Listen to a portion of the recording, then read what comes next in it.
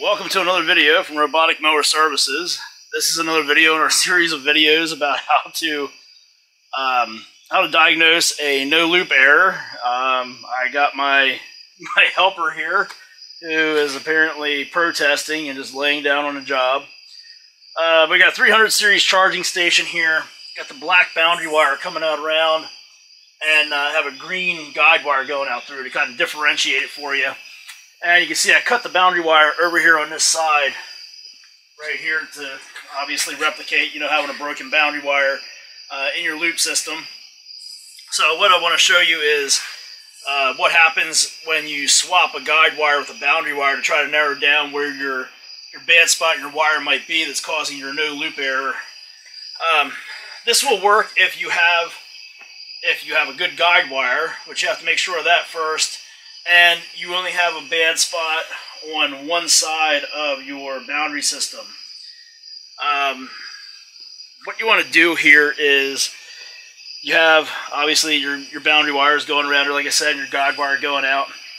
So what you want to do is you want to come to the back of your charging station, and you want to take your guide wire, and you want to pull off one of the boundary wires off the back here, and then put your guide wire on in place of that boundary wire. So I moved the guide wire over here to this side. So that means I've just eliminated this wire on this side from the system.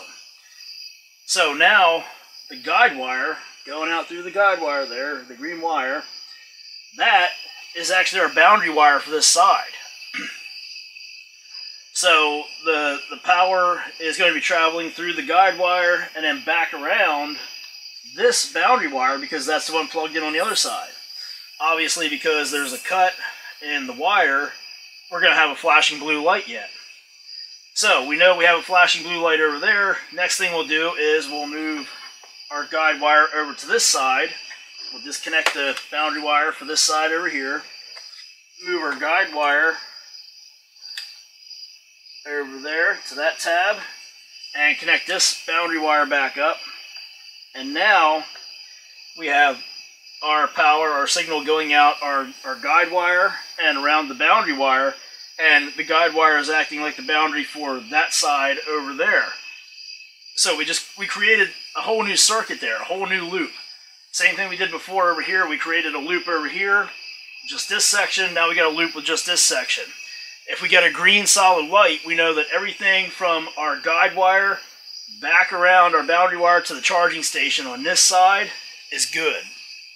So we know that now where our guide wire connects into our boundary wire, from there back around on this side, somewhere over in there is our bad spot or bad spots. It's not going to tell you if there's one, it's not going to tell you if there's multiple, it's not going to tell you if it's a clean cut or just high resistance, but it's going to help you narrow it down. If you had multiple guide wires going out through here, you have a 400 series mower, you could actually take and do the same process, and then you could use the second guide wire and go back through and do the same process to narrow it down more, making different sections.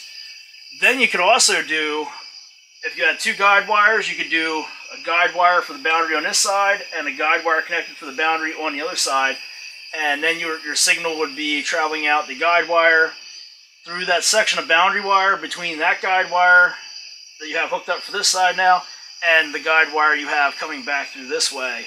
So it would create another section just in the middle of the working area there that it would be testing for you. It's really a simple process. Once you get the hang of it, people will go swapping stuff around and like, well, I got a green light, but where does that tell me that my brake is at? Well, you have to know what wires you're swapping around. Number one, you have to know where your guide wires go. So if you don't have any idea where your guide wire goes, then you don't have any idea where if this side over here, if everything is good, but you don't know where that guide wire connects in at, you don't know how far out this side to go, knowing that this is good. You don't know where to start looking, going around this way, because you don't know where your guide wire is at.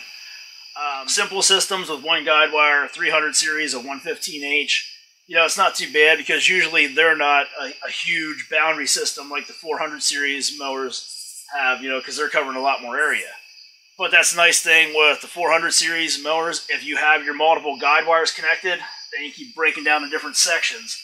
And we do this quite a bit, you know, because it's going to help us decide, okay, do we go over here and look, or do we go over here and look? You know, which side are we going to hook our tester up on to get to the brake the fastest?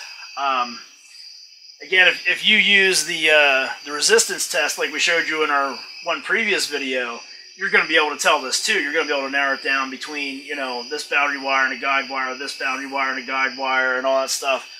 But like I said, for anybody that doesn't have a multimeter, anybody that's unsure how to do that stuff, this is going to be the quickest way to try to narrow it down.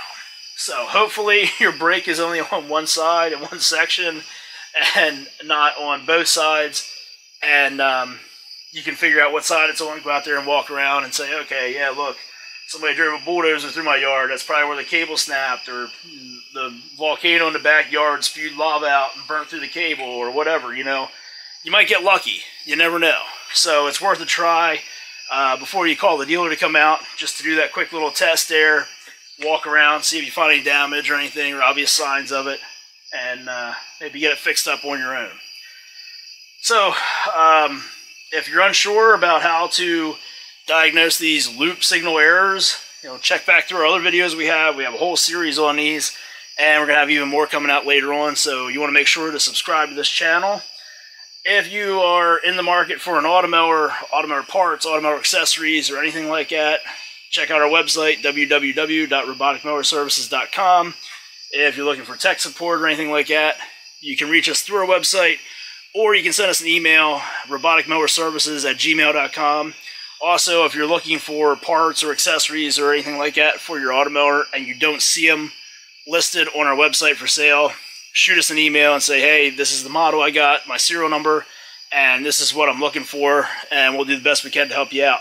So that's going to do it for this video. Thanks for watching, and again, make sure to subscribe to this channel so you don't miss out on any of our future videos about how to solve these loop errors, and to see if my helper actually gets up and does something in the future.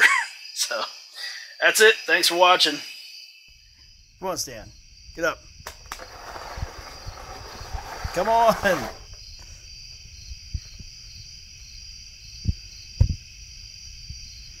Come on. Let's go.